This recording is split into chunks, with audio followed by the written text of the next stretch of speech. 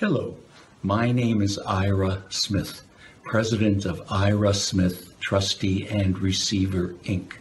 First, I hope that you, your family, your friends are all safe and healthy during this COVID-19 pandemic.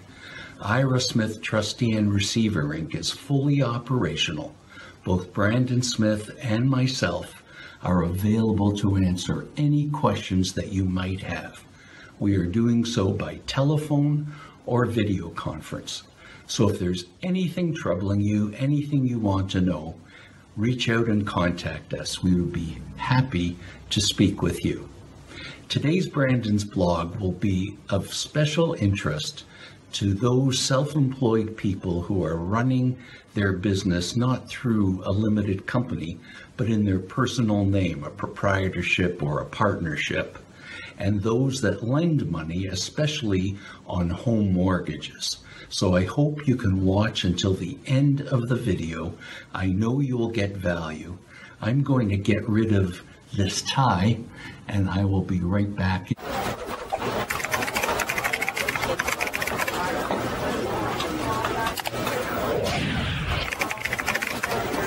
I do have some notes, so I will be referring to them. In July 2018, Brandon wrote a blog called Mortgage Lending Criteria Self-Employed.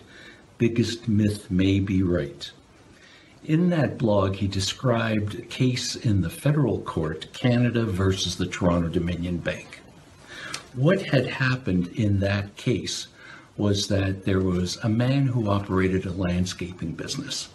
In 2007 and 2008, he collected GST that he did not remit to Canada Revenue Agency.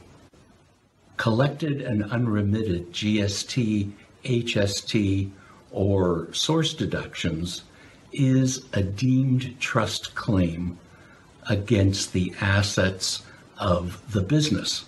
So if you're self-employed and operating in your own business name, there's no difference between your business assets, your personal assets.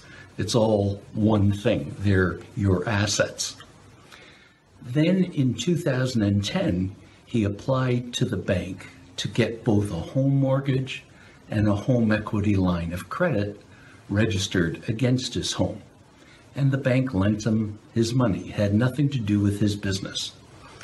Almost 2 years later, he sold his home in 2011, and for the home sale to close, his lawyer paid out the home mortgage in full, the home equity line of credit in full, and the bank, of course, gave a discharge of its security.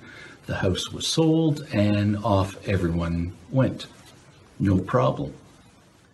Well, 2 years later, Canada Revenue Agency made demand on the bank, so this is now in 2013, for payment of the unremitted GST. It was about $70,000, almost $70,000. The bank resisted that demand, and so Canada Revenue Agency took the bank to court.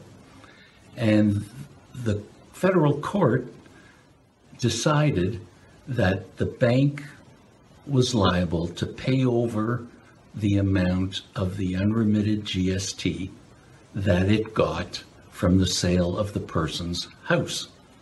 And the reason for that is because in the Excise Tax Act, which deals with GST, HST taxes, it says that if you are the recipient of funds from the sale of assets that the Crown had a deemed trust claim on, and you get that money, you owe that money to the government.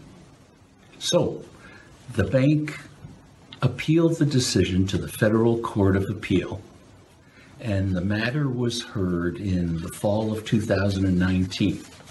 And at the end of April 2020, the Federal Court of Appeal rendered its decision.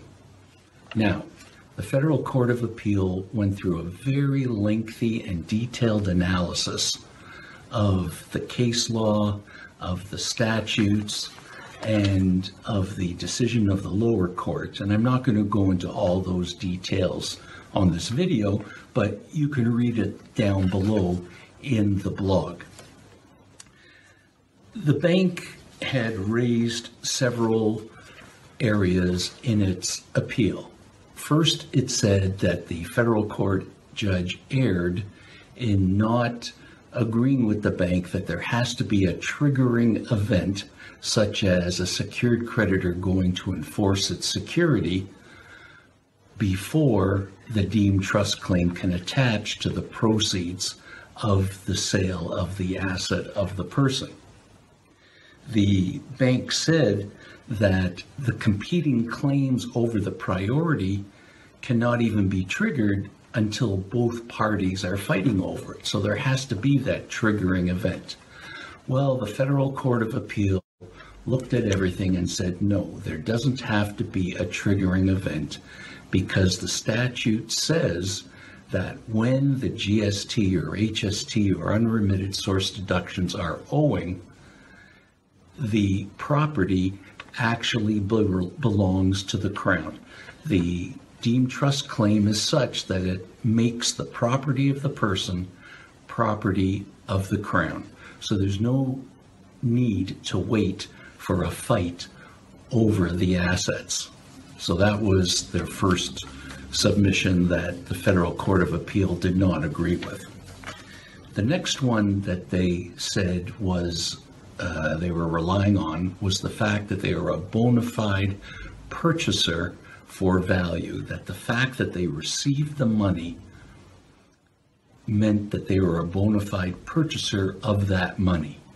And the Federal Court of Appeal said, no, the lower court was correct in not buying that argument, because if that was the case, then the statute would not be effective against any secured creditor whatsoever, and that was not the intention of Parliament.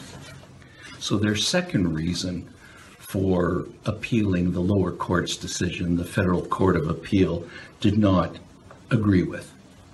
Finally, their third position was that the loan they made to the man, both loans, the mortgage and the HELOC, had nothing to do with his business, and they had no knowledge of his business affairs whatsoever.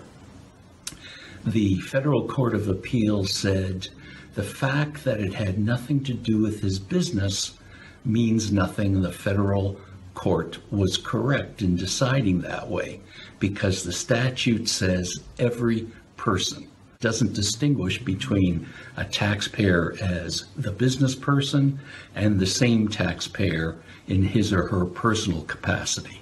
So the Federal Court of Appeal did not allow for that area of appeal either. And it also went on to say that the fact you had no knowledge of the business affairs was not even evidence in front of the federal court, so you can't appeal on that basis here. So what does that mean? That means if you are a lender, if you're just doing a simple home mortgage, you need to understand, to protect yourself, is the person you're about to advance the money to self-employed? So on the loan application, you should make sure it asks the question, are you self-employed? Is it a proprietorship, a partnership, a corporation? What is the CRA tax business number? That's the first step. Secondly, as part of your term sheet, you should have a requirement that the person is going to produce a statement from their CRA My Business account or some other evidence, verifiable evidence coming from Canada Revenue Agency that you do not owe any collected and unremitted GST, HST, or source deductions. Perhaps there might be just the stub period outstanding, the period that they're currently in that they haven't even filed the return yet for, but other than that, there is nothing owing. There is current. That should be one of the terms of the credit. Then, of course, that evidence is supplied before you actually advance the funds. finally, our fourth killer point is that there needs to be in all the documentation, the term sheet, the loan documentation, the security documentation, even the discharge documentation that says, if Canada Revenue Agency comes after us for unremitted amounts as a deemed trust from your business, even though we're not lending to your business, and even though you may have fully repaid the loan outstanding at the time, we can still come after you and you're still liable to us for that proven deemed trust claim. You have to pay us the money and we will remit it to the government on your behalf. So those are the 4 ways a simple mortgage lender can protect themselves against a deemed trust claim years later by Canada Revenue Agency when they advance mortgage funds and then get repaid on that mortgage by a self-employed person. So I hope you've enjoyed this video. I hope you've gotten value from this Brandon's blog. If you have any questions on any matter whatsoever, feel free to shoot either Brandon or myself an email. Give us a phone call. We would love to hear from you. We would love to help you. So please take care of yourselves, stay safe, stay healthy.